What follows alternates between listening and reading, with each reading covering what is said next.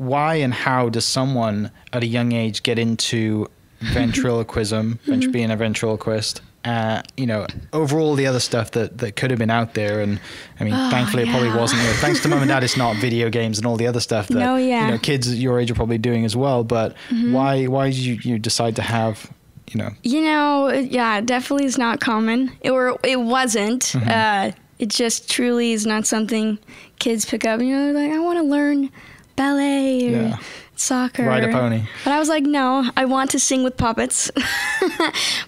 So I was super shy as a kid, as painfully shy, and just hadn't, you know, really come out of my shell yet. And so truly they were kind of worried about me. And so they kind of put me in this little pageant system where I could meet other girls and make new friends. And it was a good program where if you won, you could get scholarship money for college or something like that. But I met a girl through that system who did ventriloquism for her talent portion. And I was around 9 at the time. And I had never seen it before. And I had never heard of it. It was insane. I was like, what is this? This is the coolest thing I've ever seen. And so, you know, I was probably the most annoying little kid to this girl because I asked her about a million questions and for tips and pointers and where did she get her puppets and this and that, because I was just so, oh my gosh, I have to do this.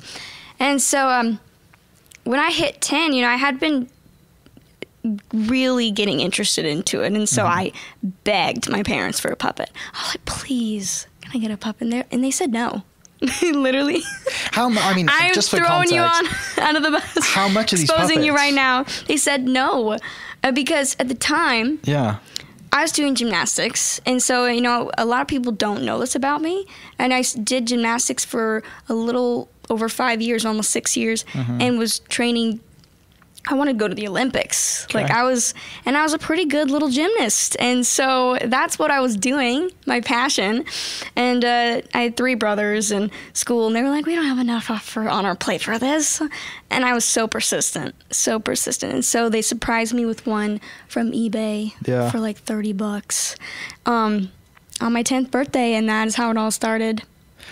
So young girl Darci was like, I want to go to the Olympics. I'm going to be. You mentioned not doing sports earlier, but I mean, that was my sport. Tumbling is one of the. You know, tumbling is a sport.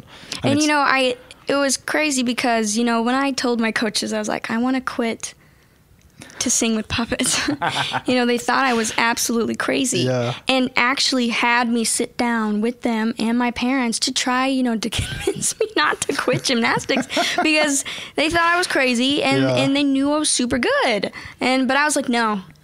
I was so firm about it. My 11-year-old self, it was crazy. I don't know, something in me. I was like, this is what I need to do. This is what I want to do. And just had a really gut feeling. And so I quit, and I don't regret it at all. It's paid off, right? It has.